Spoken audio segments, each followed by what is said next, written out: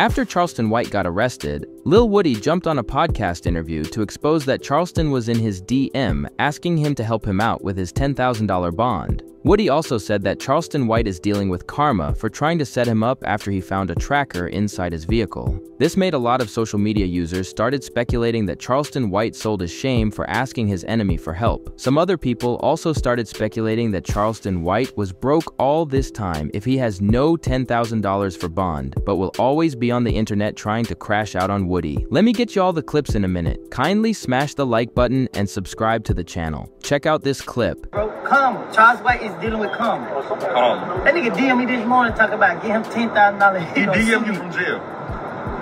They need the money. So he had the manager to do it, I guess. Oh, breaking. They need $10,000 to get him out of jail. I told y'all, the man's struggling, man. He's doing $2,000-$3,000 interviews. His numbers went up when he was with me. But he tried to play me. Hey, man, it's no money for everybody. I keep telling everybody that. Hey, man, get the money. Don't mess with me. I've been going through too much for people to keep trying to mess with me. I defend myself. Especially to my central side. I pay money that I get legit. Is it true you asked Woody for $10,000 while you were in jail? How I'm gonna call Woody from 10,000? How I'm gonna call him from jail? And I've been talking about his dead mama. So you think I'm gonna go? You think I'm gonna miss Sean Cotton? I got Aiden Ross calling. I got Sean Cotton calling. I got Willie calling. I got Shannon Sharp calling. I mean Shannon Breed calling. I got Rollo and them calling. You think I'm gonna call him and I just got through talking about his dead mama? And call him and for 10,000? I got the I went and here this all this go right here. I went to jail with that in my pocket. I had a no bond. So how can I call him on a no bond? I had no bond. The judge violated my bond condition for smoking weed, so I don't have a bond. So the judge say his ass go stay in there for the weekend. We'll talk about it on Monday. The judge gave me a bond Monday night, so how can I call him? How can I use that jailhouse phone that only goes to the people that's on your visitation list? How you call that? I think he got a DM from a fake account, but he thought it was you. But what fake account? I don't have an account. I don't have an Instagram. How I'm gonna DM? But why would I call a nigga who I talked about his dead mama and his baby? I've been talking about his baby before I went to jail. So why would I call him? That don't even make sense. Just lying, my nigga. And you called him. You called directly to see what I need. Not just you. The Memphis basketball player showed up to make the bond. Memphis basketball player show up unexpectedly to come make the bond. Him and his girl. So man, what I'm gonna call that ain't got this kind of bond money and he on probation? So how he go send this bond money? My bond $90,000. How he go send this money? How he go make it? He don't have a debit card. He don't even have a debit card. So how he go make the bond? And why would I call?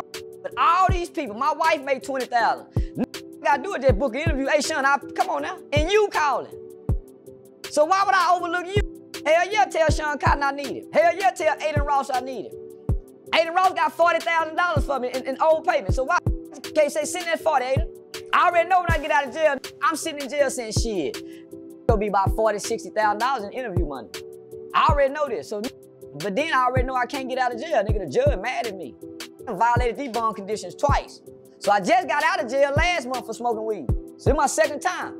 So the judge said, man, had you not caught that first dirty UA, I will honor this card. But this your second, Charles. I ain't honoring that card. Seemed like you trying to, so yeah, nah, homie, he spanked me. And I had to respect it. It looks like Lil Woody has been lying to us if everything Charleston White said on this clip is true, because I was also wondering, where is all these people Charleston has been doing business with? I also called out his wife, trying to find out if she has no money to bond his husband out of jail. I don't want to believe that Charleston White has not been investing all these thousands of dollars he makes from doing interviews. Now let's get back to Lil Woody. I understand you want to retaliate and also talk crazy about Charleston, but at this point is a little bit too late, because we already see you as the honest guy with principles in this whole situation. You gotta keep responding to Charleston White the way he cannot comprehend, because he's way smarter and more intelligent than you, so he will like to utilize every opportunity he gets to make you look like you're lying on him.